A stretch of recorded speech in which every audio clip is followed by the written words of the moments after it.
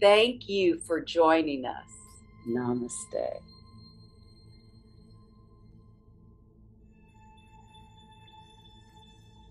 We had a focus a little while ago on the feet, and I thought today we would focus on the arms and how they contribute to being in postures.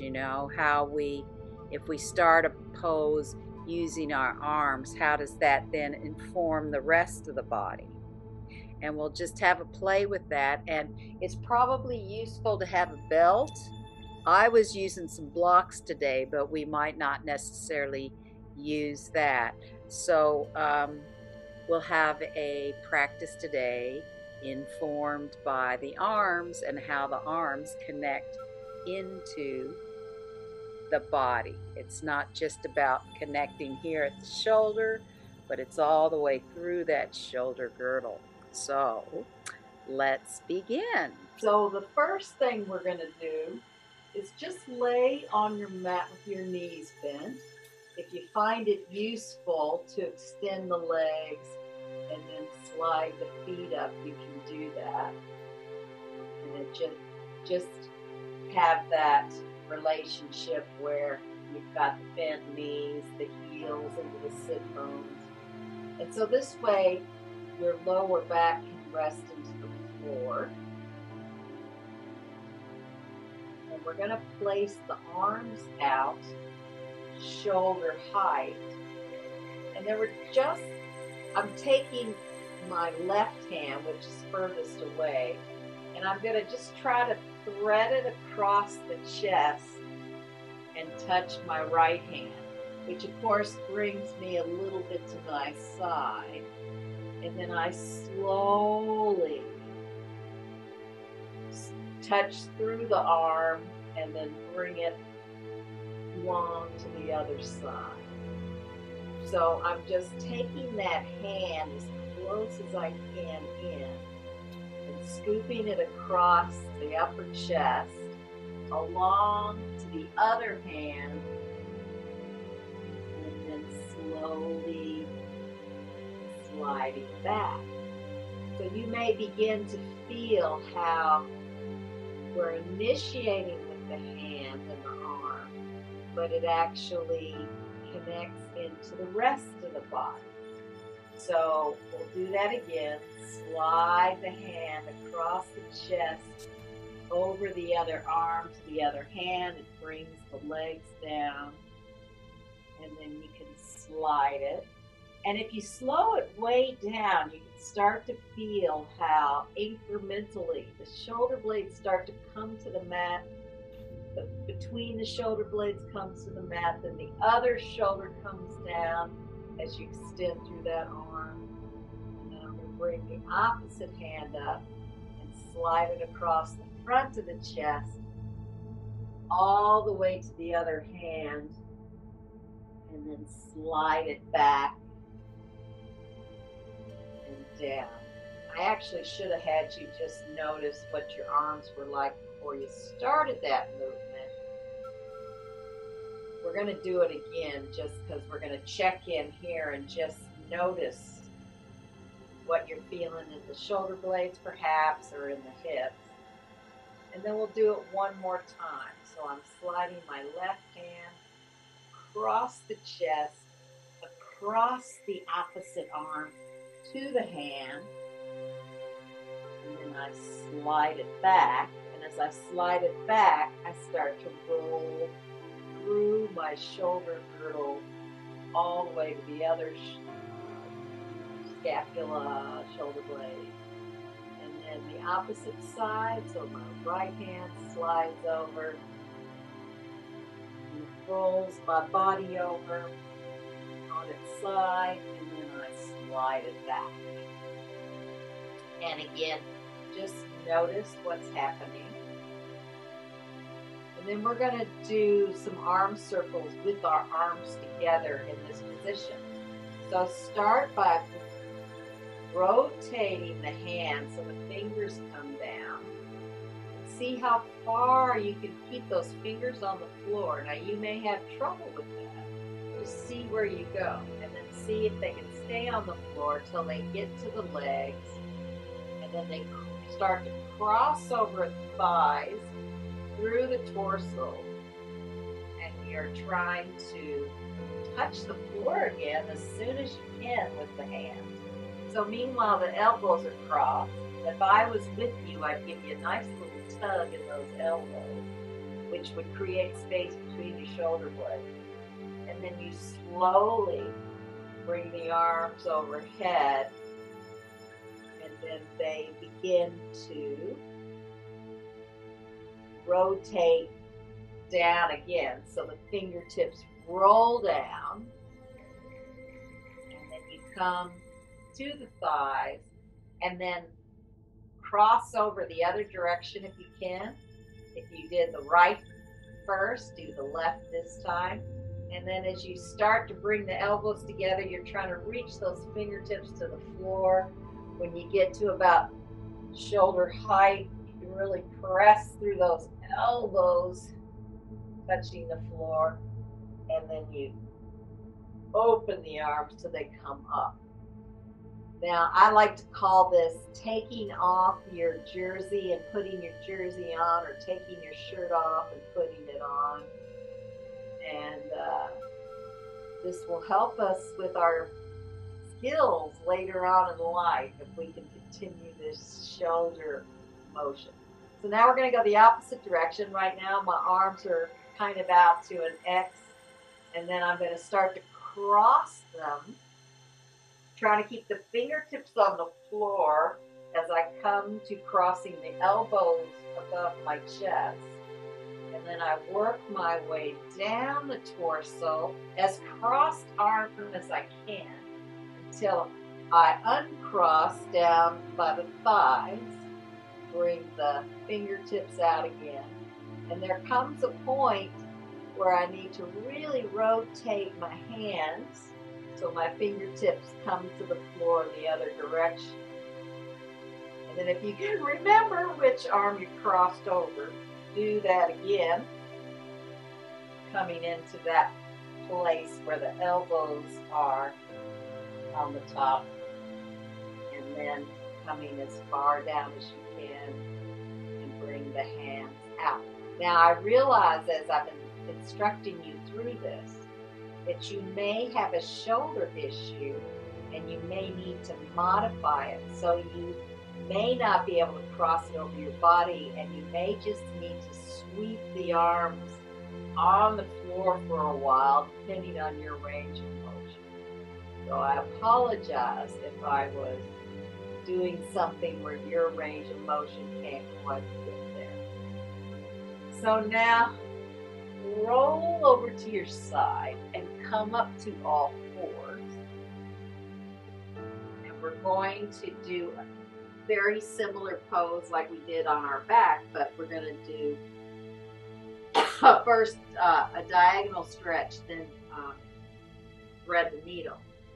So I'm on my hands and knees, and my right hand is the far one, and I'm going to take it down towards the left shin, and then you can kind of take a little action and roll through the shoulder to get a nice shoulder stretch. A couple of breaths here.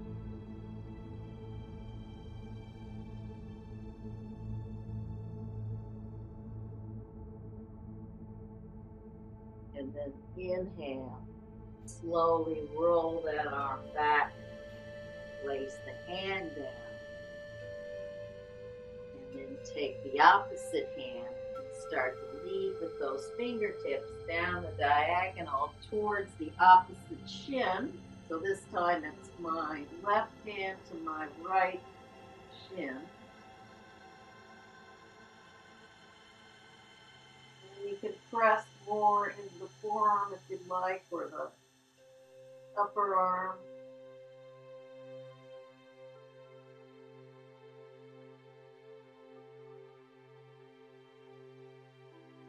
And then inhale, slowly coming up. So by doing that motion, I get some shoulder stretching that it's hard to obtain in other positions. I feel this kind of stretching that, it's I don't normally feel in other positions, so I don't know about your body, but you might feel something new. So now thread the needle by bringing the left hand through and then extend the right hand out. And what you're trying to do is have straight arms so you can press back into that shoulder. So both arms are straight and meet each other.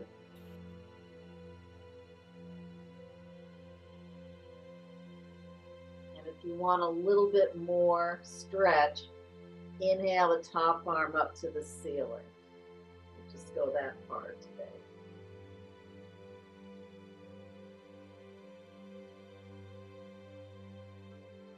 And then slowly bring that hand down. I'll just switch around here. We'll bring the left arm through, so thread the needle.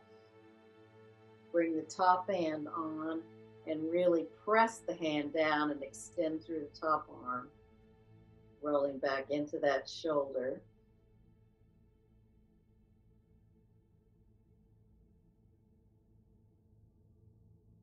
And if you want a little more stretch, extend that arm up.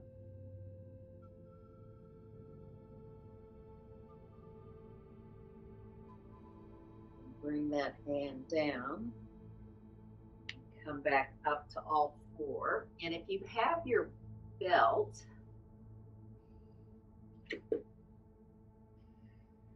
you can use it to support your elbows for the next few poses. We're going to do a little bit of downward dog and upward dogs. So we're going to have a little play here. And the reason it's nice to have the belt is if you put it down at that little chip on the elbow, it just supports your arms and keeps your arms really stable. So since we're initiating poses from the arms today, come down, walk the arms a little bit forward. And you have to play with that tightness because sometimes it starts to slip. Yeah, so you might have to adjust it a few times. Actually, I think I could tighten it just a little bit more. So place the hands down and actually walk them a little bit forward. Now to go into downward dog, really press through the hands and the arms. And then tuck the toes under and come into downward dog. And again, of course, I'm feeling like I could tighten my belt.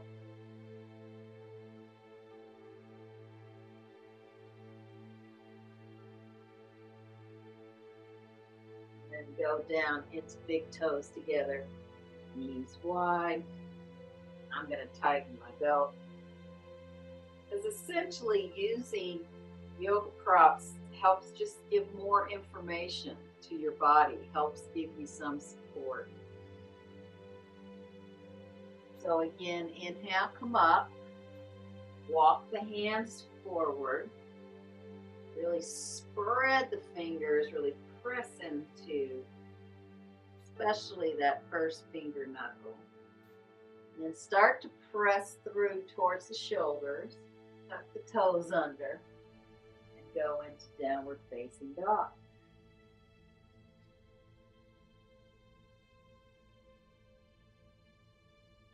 Then bring the knees down, and we'll just keep the knees here, but you can keep the toes tucked.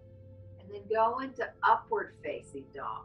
Just notice how the belt actually helps support you here in the half upward facing dog. Or I don't know, knees on the floor, upward facing dog. And then again, press through the arms again into those shoulder blades.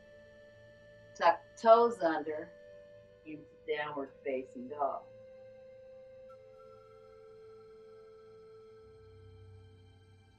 And then again, bring the knees down and lift the chest through into upward with the knees on the floor.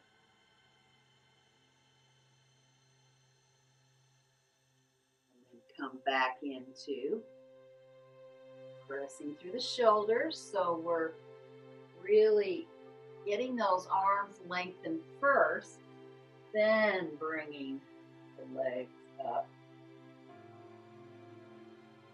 Now this time, if you're up to it, you can do it like we just did, or come into upward facing dog this way with the toes tucked. And then press through the arms, really press through the arms to come through. Downward dog. Again, if you need the knees on the floor, you can. And then again, coming to upward facing dog.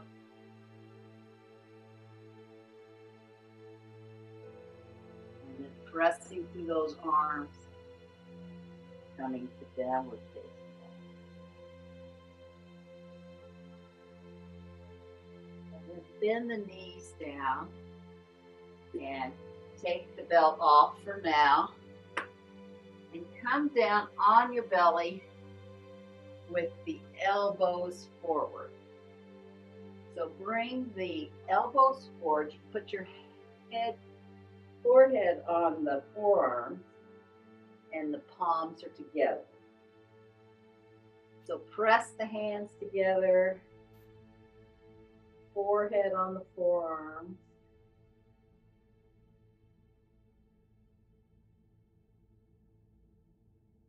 And then slowly reach the hands forward.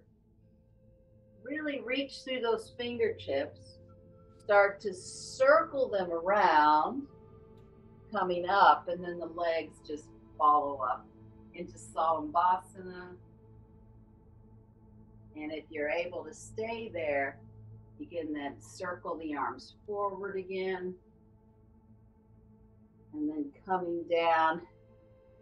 And again, bringing the elbows together, forehead on the forearms, pressing the armpits down.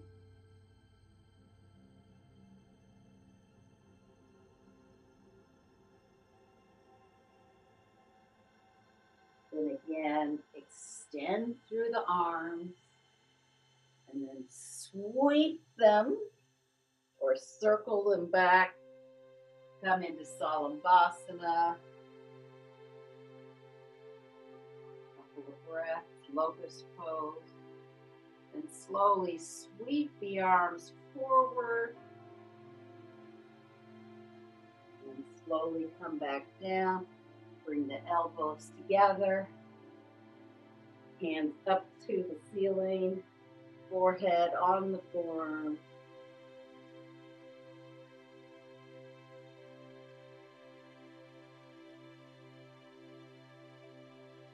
And then one more.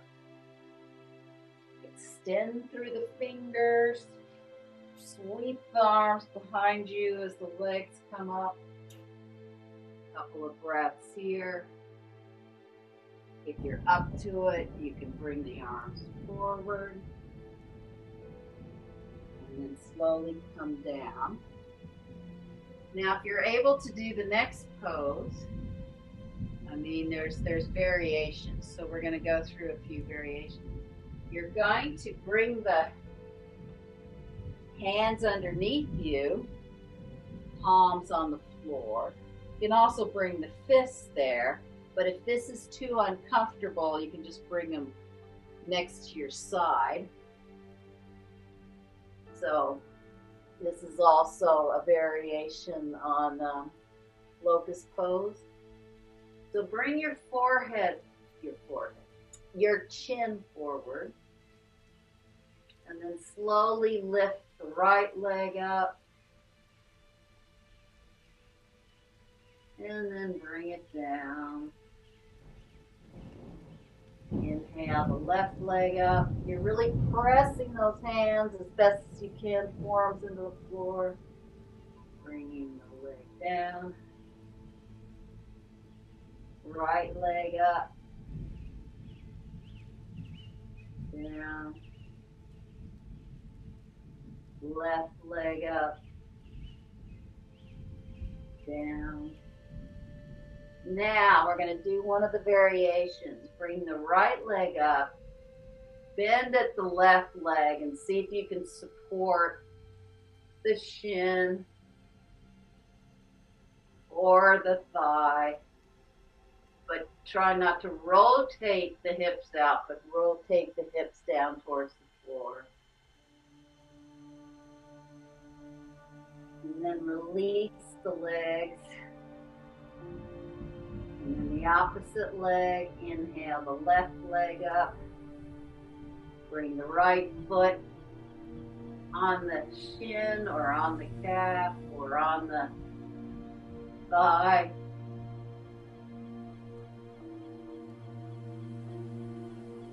And then bring the legs down. And you might just want to roll a little bit side to side, because it might be your elbows are digging in, but if you can stay with me, you can always come out if this doesn't work. We're going to go into a third section if you're up to it, and if you're not up to it, you can just go back to one leg and then the other. So again, this time you're going to aim the mouth towards the floor. We're going to try to bring both legs up. So you can take an inhale and an exhale, and an inhale and an exhale. And on the next inhale, lift both legs off the floor if you can. And then slowly release down. Come back up and press with the hands. And then we'll just put the knees on the hands to just massage the hands a little bit after them being underneath for a while. So you can just massage the hands with the knees. Tuck the toes under if that helps. Stretch the arms in this way.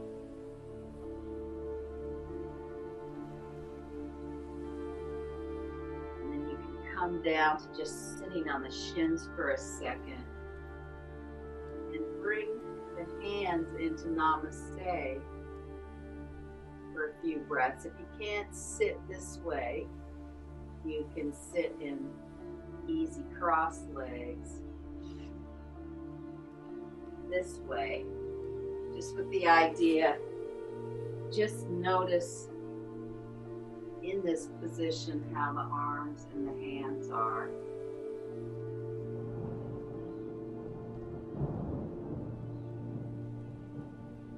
Just bring the hands forward, lift them up, come up to your hands and knees, and then see if you can feel the leg through the fingertips by swinging a leg forward, extending through the back leg, and bring that foot forward and the arms are up. And then exhale down. I'm just standing in the middle of my mat, so probably feel pretty kind of warmed up, but you also might feel like, you know, you need to shake those hands or arms out. So we'll just really try to extend through those fingertips. And again, bring those arms up. Now again, here's where it sometimes comes in handy to use the belt around your elbows. This might help you really feel that length through the arms in the pose. So again, inhale coming up, feel that length. Can you feel how extending through the arms? They can be a little forward. It doesn't have to be above your head. Feel how extending through the arms brings length to the rest of your body. Then you can exhale down. When we use the belt, though, of course, this is what happens. You can't quite bring the arms next to your sides. And then again, inhale the arms up.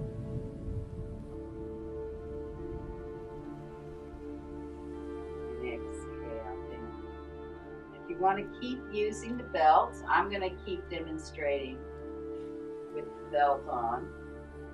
You don't have to do that.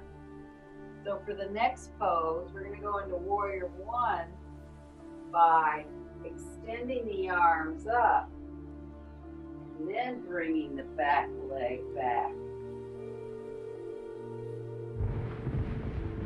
Feel that length up through the fingertips.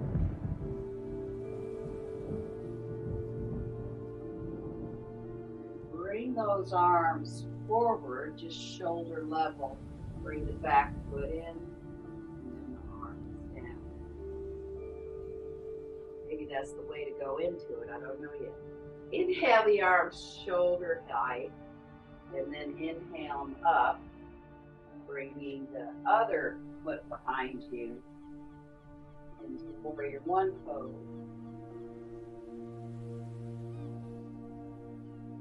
And bring the arms straight in front of you and the back leg in and the arms down. I'm going to need to step back a little bit to give myself room for the next pose. So again, inhale the arms up, extend. I have my right leg behind, you can have your left leg. Now, really extend through those arms over the thigh and then bring the back leg up to Warrior Three pose. And hey, you might feel more supported by using this belt here. And then come back to Warrior One. And then bring the arm shoulder height and bring the back foot forward, arms down. And then the other side. Inhale the arms up. Bring the other leg behind you into Warrior One. Bring the fingertips far forward as you go while the torso's over the thigh. Back leg up. Warrior Three, Virabhadrasana 3. Back through Warrior One. And then inhale, arms to the shoulder, foot together, arms down. And then just take the belt off for a minute and shake out the hands. And then for the fun of it, we'll finish off the active part of the class. Because we're using the arms and you might feel a little bit of power now. So we won't use the belt for this because you need your arms separate in this pose. So come into, again, the hands in front of you, into downward facing dog. And then slowly come into plank, pressing into that.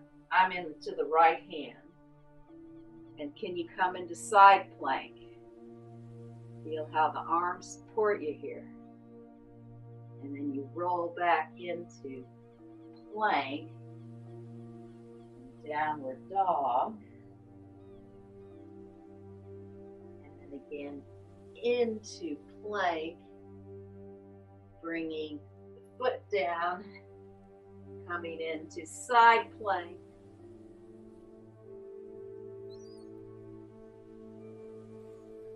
and then coming back over into plank, downward dog, and then just come down to your knees, just a couple of breaths to rest if it's a challenge, but we'll go through that again.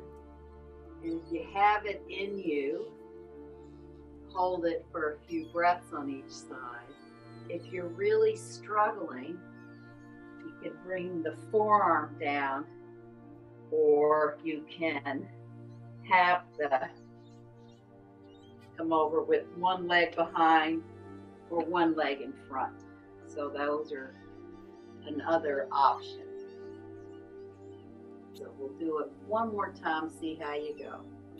So again, you're pressing through the arms into the shoulders. The sit bones go as far back as you can. Tuck the toes under, downward facing. Then we come into plank. Roll over into side plank for as many breaths as feels right for you.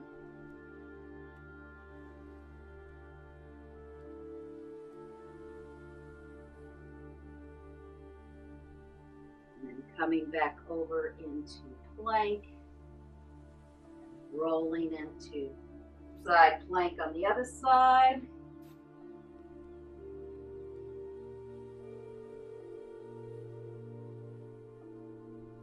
And back into plank. And then you can come down and have a little shake of the arms. Just, move your arms a little bit. Just a little bit of spiraling them through the arms. And just notice, what kind of range you feel in your shoulder. What kind of, do you feel a connection from your arms into your body? And when we move our arms as if they're separate, as if they're just an appendage that has no deep connection into our rib cage and into our whole back body, we forget that we have this huge wingspan that comes actually from way down at the tailbone, in the sacrum, that allows us to. So bring the hands out to the side and just slowly bring them up and feel if you can feel how connected the hands are into that whole sacrum area. Maybe you don't feel this connection, and that's okay. But you can sort of play with this a little bit with the breath and feel if you can imagine that connection.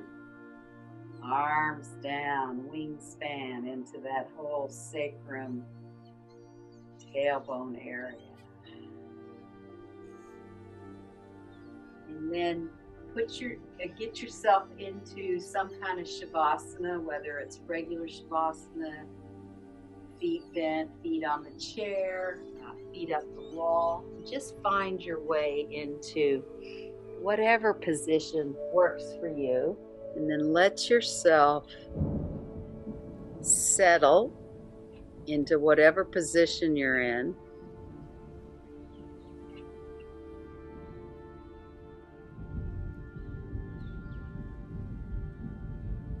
And as you're breathing, can you feel the connection of the wingspan from the fingertips all the way down the spine into the sacrum and the tailbone area? And you exhale. And when you inhale, it really fills out all the way from the lower spine into the fingertips. And it's okay if you can't really feel the connection. You can actually try to imagine that connection.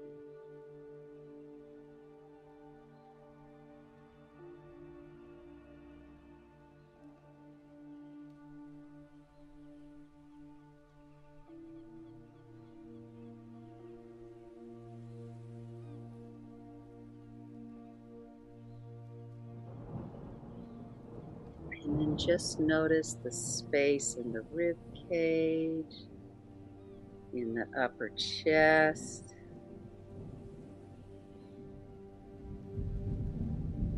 collarbone notches,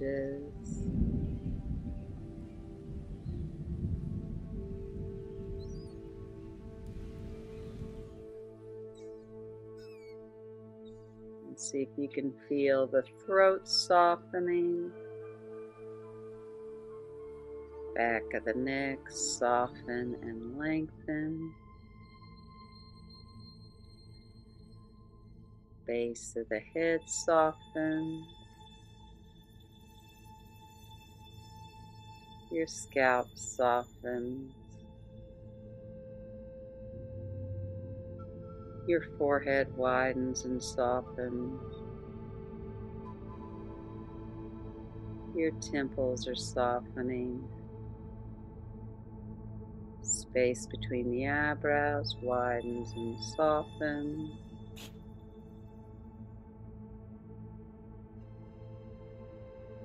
Your eyeballs rest into the eye socket.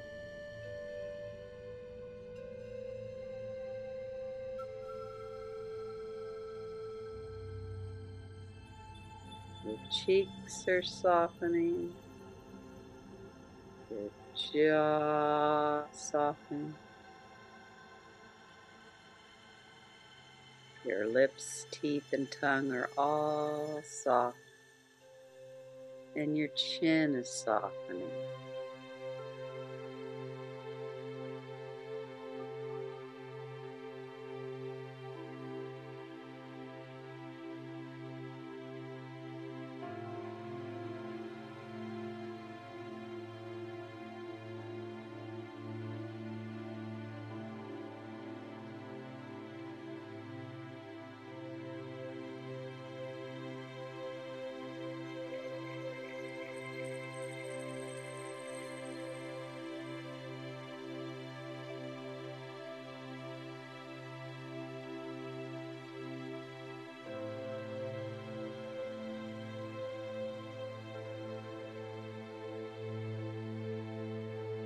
And then slowly begin to reawaken the body, bringing a bit of movement into the feet and hands.